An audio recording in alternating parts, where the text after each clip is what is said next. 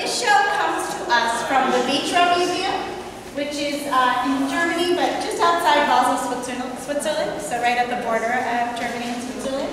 And the Vitra Museum collects design, objects, and materials and ephemera. It was exhibited at 2 other institutions in Europe, in Denmark and Sweden. And really, and also at the MCA Chicago. We're the only venue in the West Coast of the US. And the show really, I mean, the title is a good place to start because it really is about pop art and design.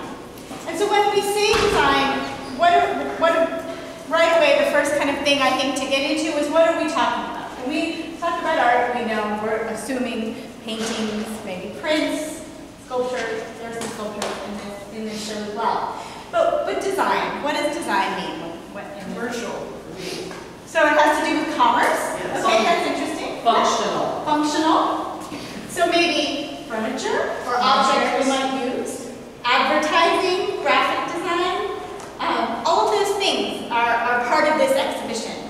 And one of the things that I think is really key is this equal treatment of all of these kinds of materials. So this idea that art and design are considered on the same level playing field. And that was really an important tenet of pop art in general. That was really the goal. And this was the moment when artists like Andy Warhol were really kind of subverting those typical hierarchies, or maybe old-fashioned at this point hierarchies of high art with the elevated, kind of celebrated artist as this authoritarian figure. This was the moment when all of that, and in society too, when all kinds of power structures were being upended. And so all of those things relate and connect and weave their way into the exhibition in really fun ways. So we'll go ahead and go inside and talk more about these things as we go along. But I think it's there are lots of good ways to get into that. And I'm sure you all have lots of insight and memories and ideas about the time period that will offer some good insight. Oh, wait. No, it's from the Vitra Design Museum. Oh, thank you. As I mentioned, we are the 5th venue for this exhibition. And so, over time, these groupings have evolved and shifted a little bit. I'd like to think of them as kind of suggestions of umbrellas, ways for us to understand some connections between the works, but don't hold on to them too tightly. Because if you press on them, they might become a little bit confusing. And I think that also so many of these objects could be reorganized. I mean, you could all recurate the show, I'm sure, in really interesting ways and find all kinds of other relationships between the objects that are not necessarily the way they're presented here. So this is just one way of grouping and orienting this series of works.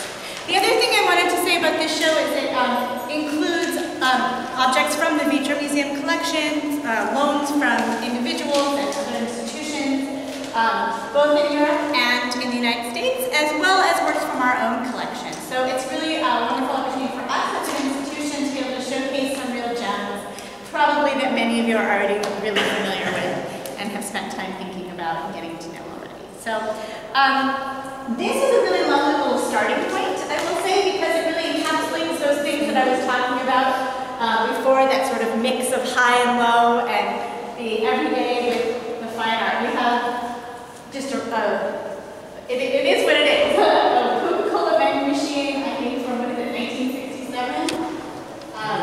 It's from 47, sorry. So really early. And this show, I would say, spans, most of the works are from the 60s up until the late 70s, maybe early 80s. So this is this sort of brand of Coca-Cola that's already in the sort of popular imagination at this time. Would you give that time frame again? When did you say it started? Well, this one I think is the earliest object in the show, but most of the works are from the 60s. That's what I thought, okay. Todd's goal with this exhibition on the heels of American Mosaic is to pick out kind of when that historical moment of the 60s and abstract expressionism left off. This is sort of picking up from that moment and moving a sort of march of history, moving chronologically forward. But this grouping, I think, is really wonderful because it kind of encapsulated the exhibition is trying to do on a larger level. So you have this functional object, right, a vending machine, with the brand, and then you have the Andy Warhol print. This one is from 1967. This iconic, classic Campbell soup can. Then you have this Italian design of a little stool based on the Andy Warhol print. So this piece was not made, it was made within a couple of years after Warhol's prints had became so recognized on an international level. You have an artist in Italy who's already playing with the form and in this very kind of humorous and kind of an extension, I would say, in many ways, of what Warhol was even doing himself, right? Taking this idea, this image of something, this familiar, commodified, everyday grocery store item, and it can morph and change into all different kinds of materials. So this is an Andy Warhol design piece. He called it the super dress. And I love, actually, if you look closely, you can read the label. It starts out saying, no cleaning, no washing, it's carefree. I mean, the way it says carefree, like all one word, not carefree, which is cute. Anyway, so I think it's a nice introductory moment here to get into the show, get into some of the big important themes of pop art. And I trust that we can keep talking about what those are, but we don't have to go too much into it. What do you say to the adult that says, how can I call this art? I guess we just say, well, let me turn that back to you. What would you say? I don't know what I would say. Really? Okay, so let's think about it. How would we answer Valerie's question? If someone asked, why is this an art museum? Why would we call it art? It has design, it has tremendous visual interest, and if you separate it, or even if you don't separate it from its commercialism, it has striking characteristics, the color, the letters. And it was the artist's intent that it be thought of as art. Well, in the context of this show, it's not important that it necessarily, this is not necessarily important to designate as art. Right. This is an exhibition looking at art and design. And so, this particular grouping, I was saying, is a really good example of that because it's showing you something that was always meant as a functional object. It's appreciated, as Anita was saying, for its design characteristics, the Coca-Cola label, the shape. I mean, you'll see these ideas of lettering and the form and sort of lettering and fonts, the slogan, the colors, the same ideas that Andy Warhol is interested in with the way that he took, he's really admiring the design of the Campbell Soup Can brand. This section is called Quoting Brands. And so this idea of how a brand functions in society and how this group here, this little grouping, and as a curated exhibition, the selection of these objects together is, I think, if you can talk about why these things are selected together, you can answer your question. And so these things are here together to show you the goals of this exhibition, to level that playing field between high and low art. Andy Warhol was working in this very, gallery context, considered a fine artist, but always working to challenge the preciousness of an autonomous art object, of the singular, unique object that an artist made. So he was saying, we can find value in everyday materials, like Coca-Cola vending machine, like a can of soup. And so, as he's making imagery, later we see the Mao prints that are a part of our collection. He's also saying the image of Mao by that point was, so pervasive that even Mao was something that could be commodified. And so by looking at something that becomes a commodity, something that you create advertising or that's part of our consumer culture, all of those things are woven into this way of working. In the sense of making prints and multiples of things, and the idea that something is so malleable that it can take so things in our culture, advertisements, brands, can come up in different shapes and forms. They can be prints, they can be a stool, they can be a dress. So, that help answer the question? No, There's the, I think it sparks the conversation. it's amazing, yeah, and there's so much. This is such a great show.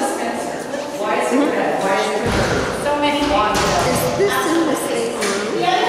Right now we're right here. Yes.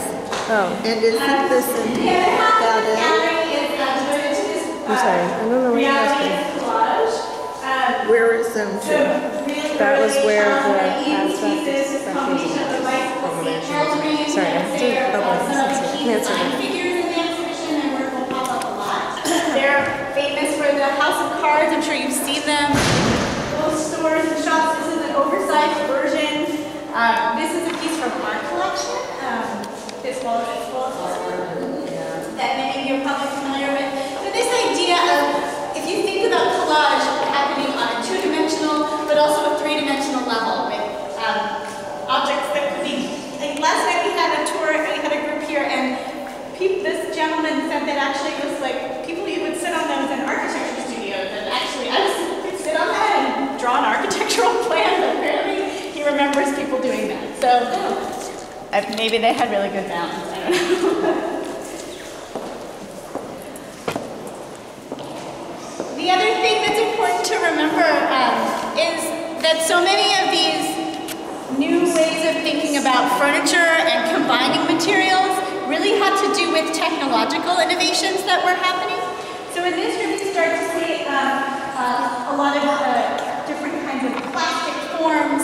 The idea, these iconic Charles and Reeves chairs that plastic could be molded and melded into these kind of organic or flowing forms. So in this section we have, or this room we have two kind of thematic groupings, actually three. One about reproduction, repetition, and pattern. So you can see this over here is a piece by, I think it's, oh my gosh, blanking his name, Alexander Gerard, and there's a number of Alexander Gerard, he was a graphic designer that we'll see a lot of in the exhibition, but this idea of the repeated pattern and shifts of color. And also how as I was saying, these new techniques with chairs, but even if you look at the way the forms are repeated and lined, and the combination of the same form being repeated in different colors, right? So all those things are become part of the kind of aesthetic, the look of the time. Another wonderful feature in this room is the shop window. It's this trompe-l'oeil effect. This is sort of the era of Mad Men, right? So I always think of that when this mural in the background. This moment when the idea, the sort of self-consciousness of how things are designed and sold to us for the purpose, or designed for the purpose of being sold to us, and presented in this, presenting this not only the way things looked, but a certain kind of lifestyle. In this sense, this mural is kind of hinting at this sort of New York City moment, this kind of modern time. And then this series of really wonderful chairs. Also, the Phantom chair with the red part, playing with these kind of experimental forms and colors, or this chair that takes even the shape of the body. This is an amazing room to even start to have a conversation about how the form of the chair is evolving, if you think of it. I mean, it's kind of basic, but there's some fantastic examples in here. The other part of the gallery is looking at the ideas about surface. So we have these various kind of split plastic surfaces, as well as two wonderful objects from our collection, the VSLmans, which many of you I'm sure know well, the pink pearl eraser that is actually made of balsa wood, but VSLman is quoted talking about how she wants you to remember that the texture and even the smell and feel of that eraser from your grade school desk, as well as the Klaus Oldenburg piece of cake, which is made of plaster, but even gives you that sense of a frosted cake. Yes? Sorry, you might have mentioned that earlier, but why is it behind glass? The So to give it's kind of it's supposed to be a shop, like hinting at a shop window, like in a big department store in New York. And it's a way of really emphasizing this consciousness of display and the consumerism of these things, and how not only were these objects for sale, but it kind of like a whole lifestyle was being promoted. And we'll see a lot more of that.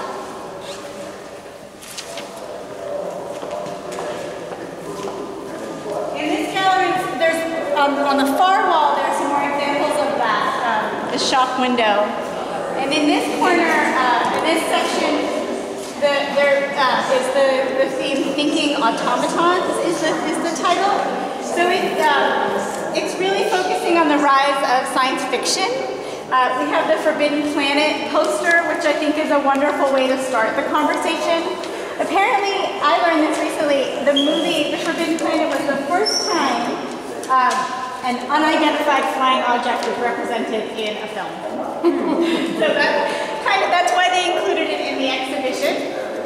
And all these images, these ideas about robots and this tension that started to come into the culture about technology.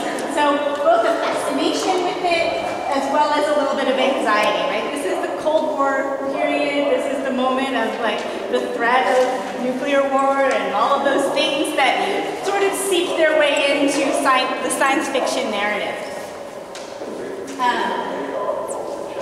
This video is also a Charles Gray piece. I encourage you to spend some time with it. It has to do with communication and technology.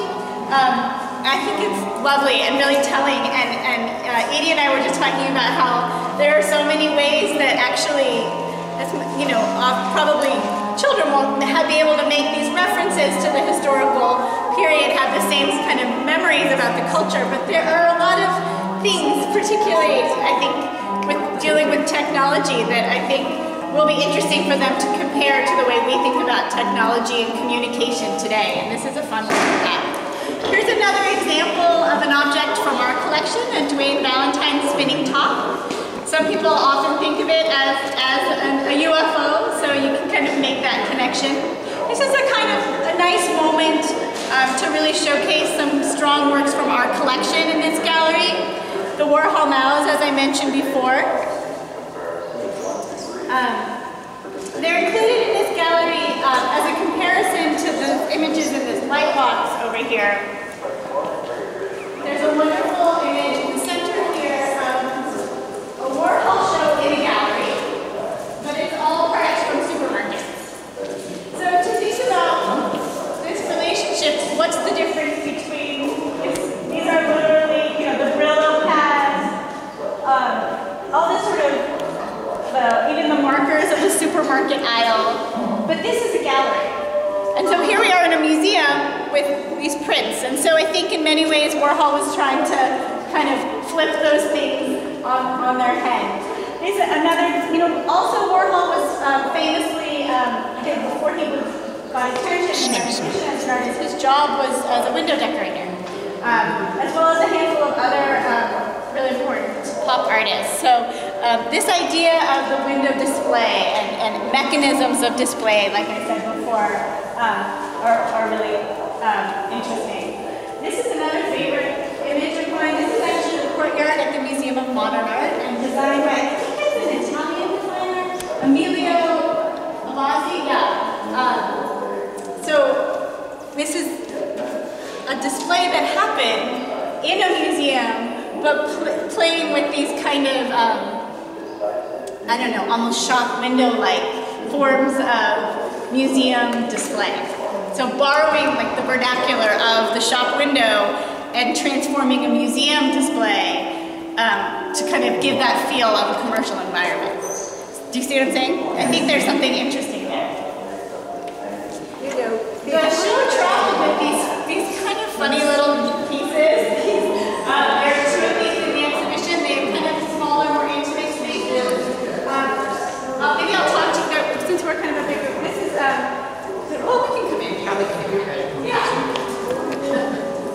So, just curatorially, you're saying this is the fifth, and you've changed it. Well, in every iteration, why don't you guys come on in? In every iteration, it had to adapt to the space.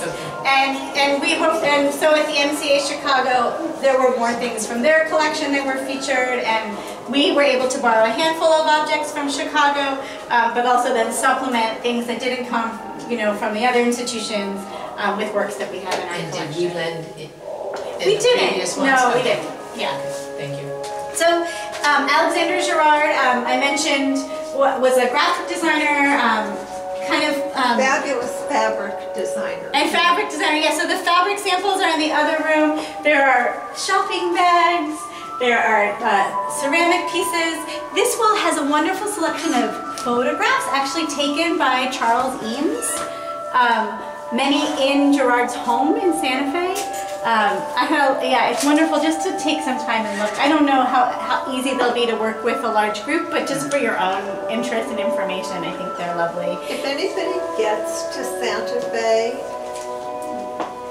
Alexander Girard donated his miniatures, which are voluminous, to the museum, Folk Art Museum, I think it is. It's in the museum square. And it takes up a huge room with a variety of settings. And if you haven't seen it and you get to Santa Fe, that's a real must.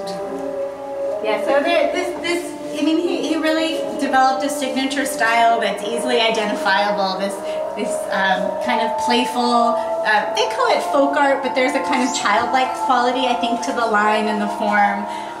These are sugar packets, and I think chocolate candy wrappers. And these are not, these are not Girard, I don't think. They're just an example of matchbooks, though, but I think sharing some similar sensibilities.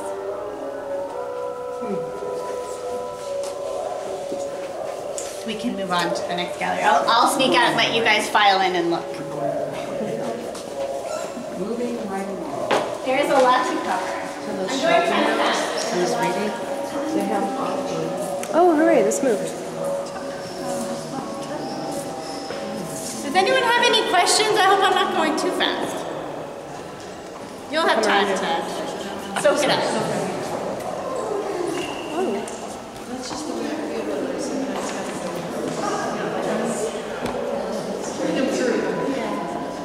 So this is a really fantastic piece, and I think you'll have a lot of fun with it.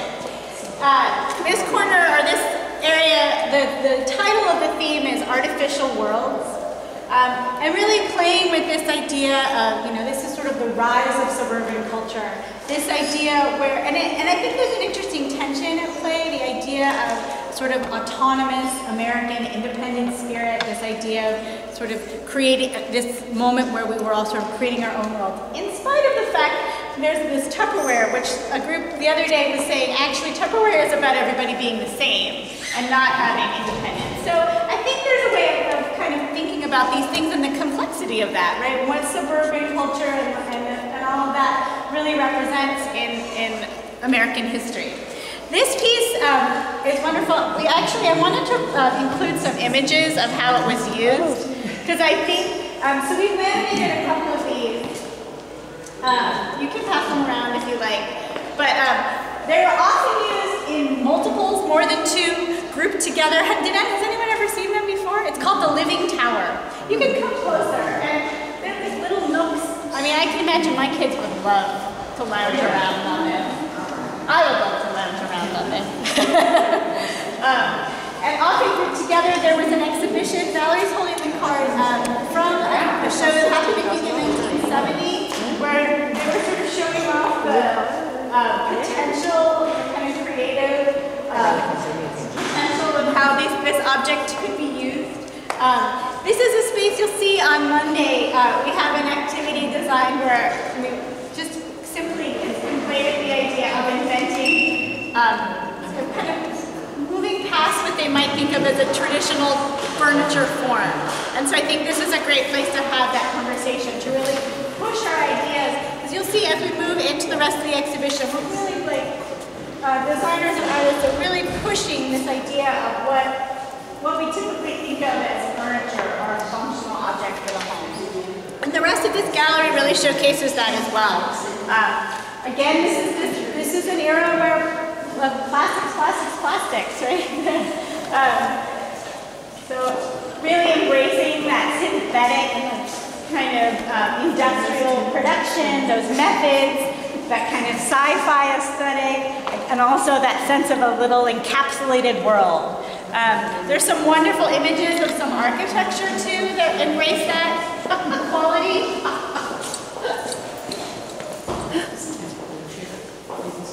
Yes, it's a strange little pod home. That used to be Disneyland. Yeah. I mean, I remember going in there. Me too. One of them is commissioned by Monsanto, I noticed. It was Monsanto and MIT. It's in Tomorrowland, So the House of the and it Future. brings together the House of the Future, industry, production, all of these things, the relationship between science and technology and innovation and the way that that influenced all aspects of daily life. And really this notion of the way of living in this kind of futuristic society and how that was really embraced at the time. The other part of this gallery, It's a tiny house. These are, but that was the big we one. retitled it because I think it was like drugs and consumption, and it was like really pro-drugs the way they had written the label. So we kind of shifted the way of framing it. But thinking about this, you know, I think they had written about media being the opiate of the masses, with this, you know, typical 60s theme of turn on, tune in, drop out, and the idea that, you know, maybe all the, you can take this fantasy of this giant Klaus Oldenburg pill and all of the, you know, problems and challenges of the world would disappear. But, and then, you know, and I think there's a humorous sense of, you know, I don't know, if you want some pill lamps in your house, then maybe. Is it titled Mother's Little Helper? So, but also it was, I mean, and what the label talks about is that, you know, it's a pretty intense political time, and I think all of those things also play into this cultural moment. And I'm surprised they don't have any references like Haight Ashbury. somebody got it down.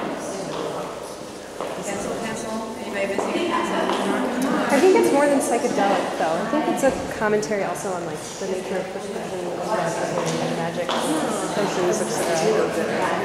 Any questions? Yeah. No. I know. We're excited to be able to, I actually have never seen this before. It's so much smaller than I thought it was going to be. But I guess it packs a punch. So this section looks a little bit more closely at typography, lettering. The idea, you know, Boucher being recognized for his way of working with the formal properties of a letter. This idea that the word honk can maybe evoke a feeling or a thought. You think about the sounds of what that word evokes and how he's playing with that sort of imaginary quality through the way he's presenting the form of the letters. Annie is also, I think, more, again, thinking about the kind of iconography, the branding of the Little Orphan Annie comic book. And this was made before, you know, the movie or anything like that. So really it's looking back at the original comic book for reference. And then we're moving here more into the sort of design realm. So kind of, again, kind of seamlessly flowing back and forth between what we might consider, you know, a fine art object and a design-based object.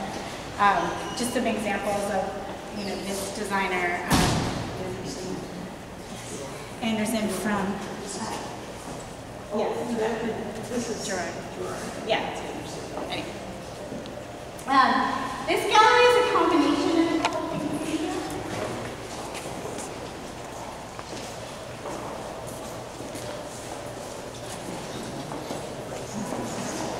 This was a tricky one for us to kind of rationalize, but I think we found a way to think about playful perspective, and again, this sense of really experimenting with an object's scale and material quality.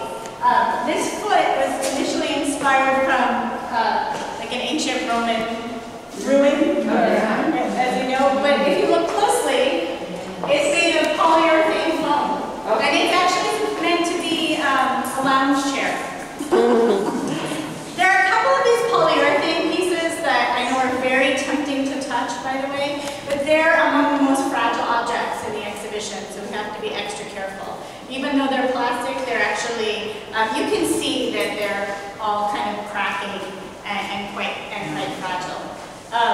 But again, this sense of scale, this shift in perspective, this sort of opening up our way of traditional ways of seeing things and treating materials with this playful point of view that has its roots in maybe comics and graphic arts of the time as well.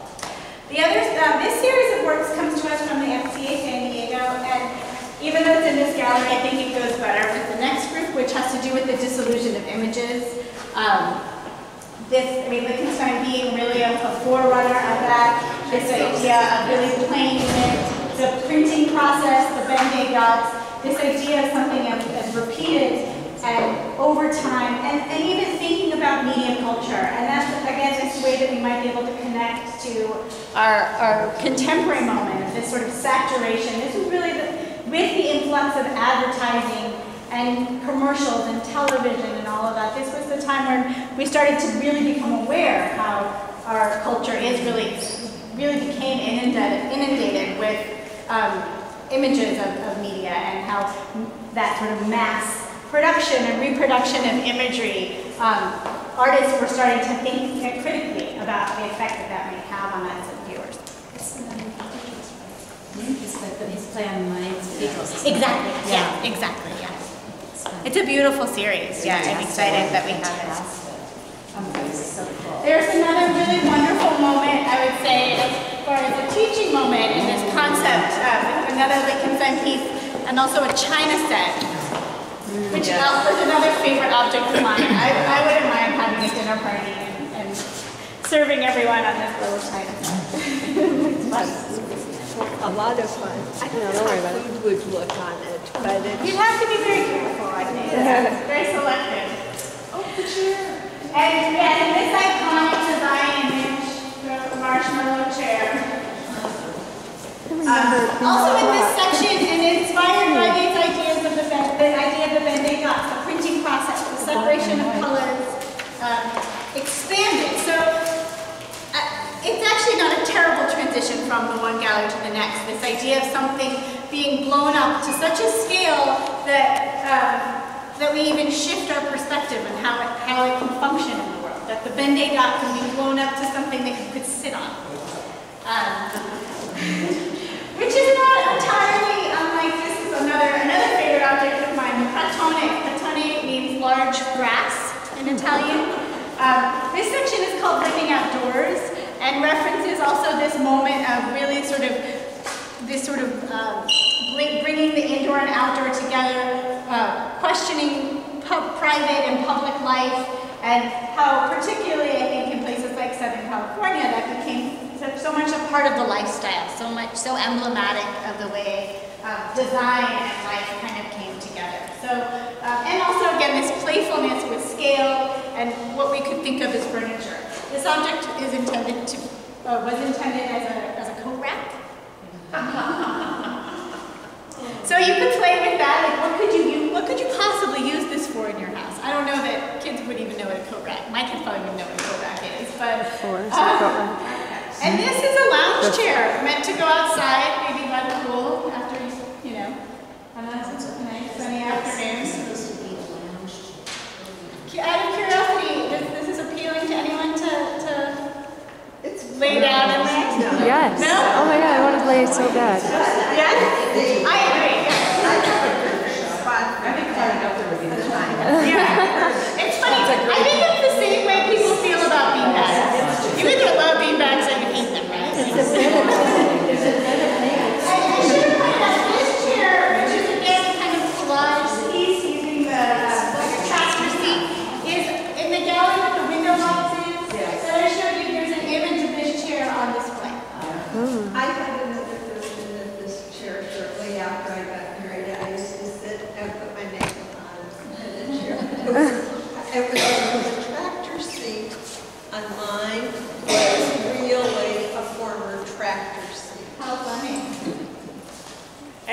Is this supposed to be flexible? In other words, so somebody could sit in there and the things would move? Exactly. And this is again one of the more fragile objects in the exhibition. If you look closely, you can So no see how swan it's rides in packaged. there. The conservator from the Nature Museum came in. She said actually they're still producing these today, and she went to a design show in Milan, and they invited her to go sit down, and she didn't know what to do. She said it was actually really comfortable, but yeah, this one I feel personally is really tough. I know, I'm just, all I can do not to just wiggle it, just Yes. Yeah. How flexible is it? The other piece in this room is the Andy Warhol wallpaper. It goes with this disillusion of images section, which there's some other works here also that deal with that question. The idea of things, again, sort of mass production of images, things becoming almost sort of, the idea that something might lose its power once it's reproduced over and over and over again so many times. The idea of a sort of mundane quality of repetition in the mass production of literature. We have another little kind of nook in here. Well, these this installation that's like a cube, and in another room it's a maroon cube. Are they? Was this devised in Chicago or in Germany or Actually, here? yeah, at Byron Beach, it's part of their design of the exhibition. And so, yeah, so we have to find a way to design it into our floor plan and layout of the show. But yeah, it's part, it came to us with the show. The sort of big elements that came to us as sort of already like designed as far as the exhibition go are the purple and blue little huts as well as the glass shop window. So here we have, this section is called Everyday Life Made Public. So looking really, it's about the street scenes. You're welcome to come in. Many of you might be familiar with our Ed Ruscha Every Building on the Sunset Strip, where Ed Ruscha photographed every building on the Sunset Strip. I think it's, what is the year, 66?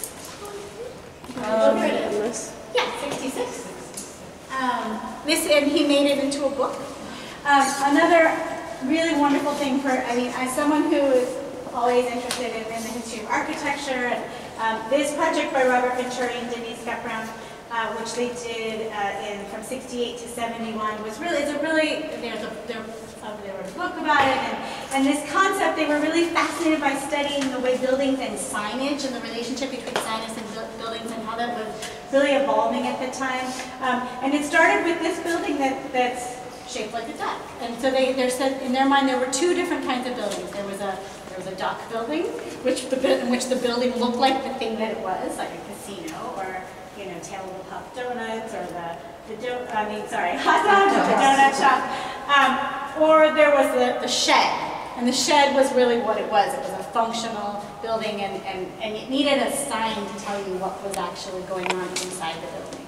And so what starts to happen at this particular time is that easily discernible sort of separation between those buildings falls away, and you have signage that starts to look like the form of the feathers, and like the flamingo feathers or stardust, where the sign itself takes the form of the thing that it might be representing. And particularly in Las Vegas, that was sort of emblematic of that. There's another Charles and Ray Eames video film here as well.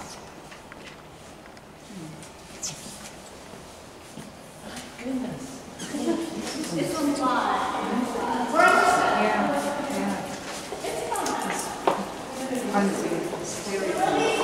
This is my favorite. I think this is my favorite. I just like the... Did we sell any of our pieces to this exhibit when it was other places? We didn't actually, because I think we kind of joined the tour later once it was already, because Todd saw the show in Chicago, and then he was able to get them to extend it to come to us afterwards.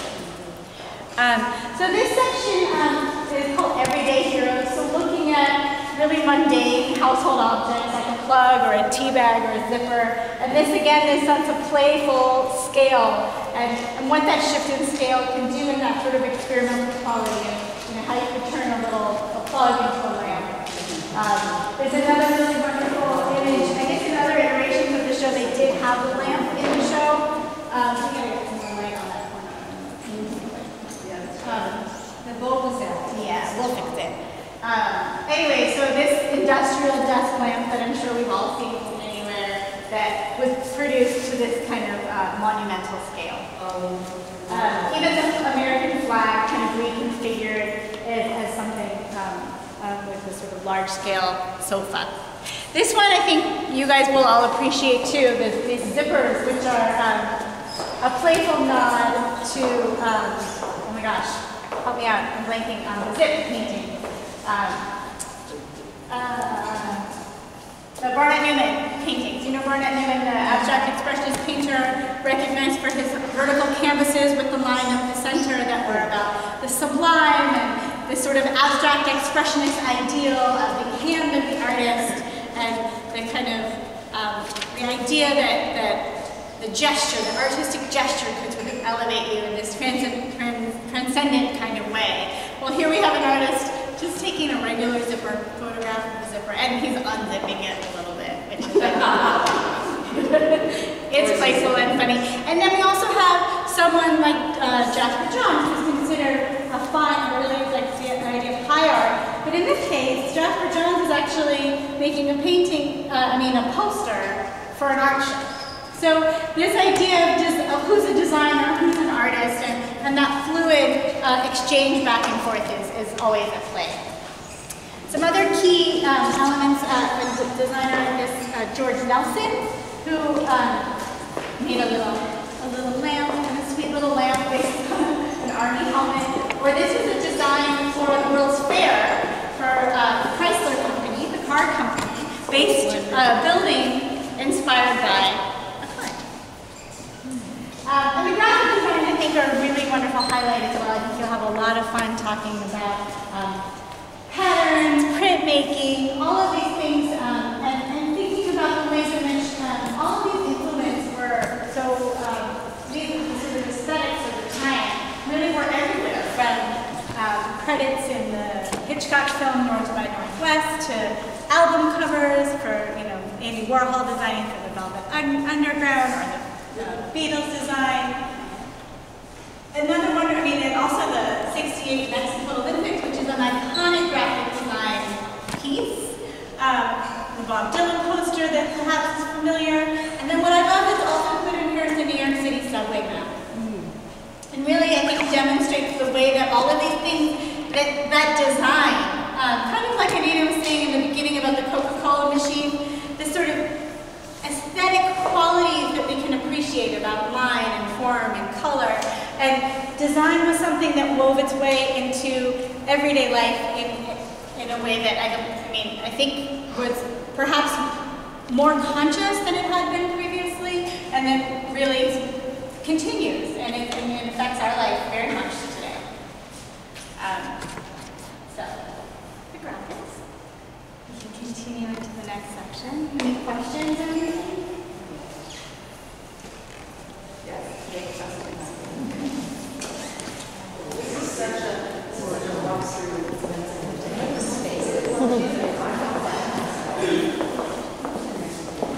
So this section deals with the female fetish.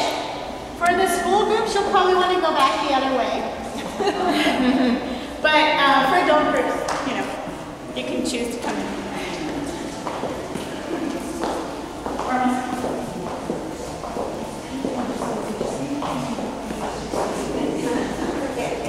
And these were, these were very popular items. Apparently, there's a table, a coffee table, that goes with this piece that many people seem to have a memory of, where the woman's is on her knees and the tabletop goes on her back. I think that this piece is actually a really nice touchstone for conversation to kind of get at the more conceptual and critical elements of this grouping, this idea of the fetishization of the woman's body.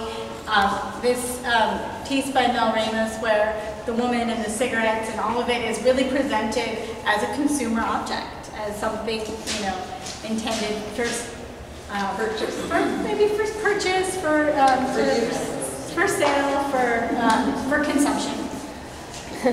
Yes. Will we be bringing children through? No, I just said that. So, Mickey, you probably will want to take the school groups around the other way. I think it's not that, it's marked on the map. It's marked on the map. The loop sofa is such a classic. It It's is. too bad that it's not somewhere. Yeah, I mean, I think there are enough other iconic classic objects. The last section deals with what we've called the ruin as pop. So even looking at, by this point, architecture had really taken this turn towards sleek, modernist, kind of minimal forms. And so things like, bricks or ancient relics were treated with this sort of playful pop sensibility. This is also a chair. And that's a lamp. Unfortunately, it doesn't work, so I'm sort of still, I kind of, if it had a cord, maybe it would be more clear that it's a lamp. But it is a functional object. It's not just a sculpture. If you look closely, you can see it has a kind of hard plastic exterior. Or today with another hat. That could be, I guess, hang your coat on her head, yeah. The last little section, I'll let you guys.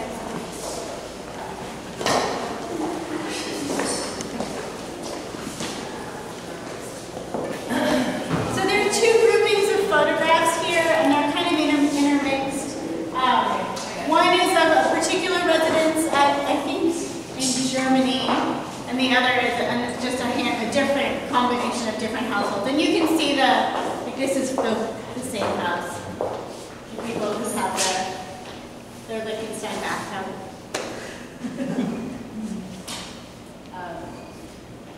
I mean, you can just look and enjoy. I think they really give examples of the way that these kinds of objects were really used and integrated into daily life.